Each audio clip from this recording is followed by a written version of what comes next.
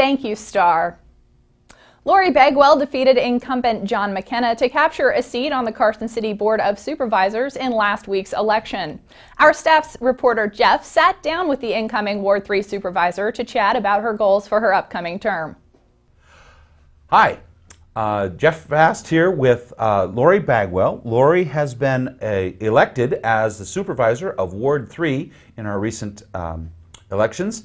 And we're here to talk with Lori a little bit, get to know her, and understand some of the priorities that she brings to our Board of Supervisors over the next 4 years. So, Lori, welcome. Thank you. And tell us a little bit about yourself. How did you come to Nevada and Carson City, and what do you do here?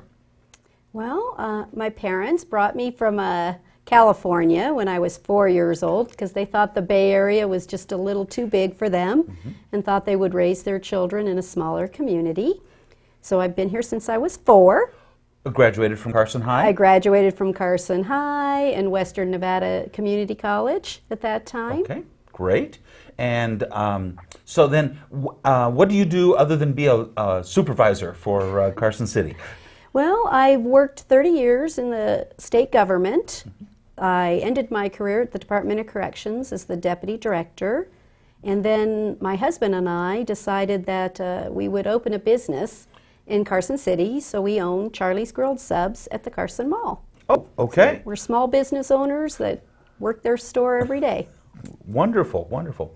Now, Lori, what do you think, first of all, congratulations on being elected. 7,500 voters voted for you, which was a majority, and so that's congratulations to you. Thank you. And but for the folks that didn't vote for you, maybe not know you, what are some of the things you stand for? I see you've got a nickel here in your hand. So Buffalo nickel.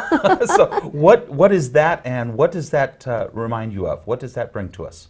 Well, 25 years ago, my husband gave me 2 of these Buffalo nickels in my Christmas stocking, of all things. And I thought, why are you doing this? And he says to me, well, you're the only woman that I know that can rub 2 nickels together and get a 6th penny.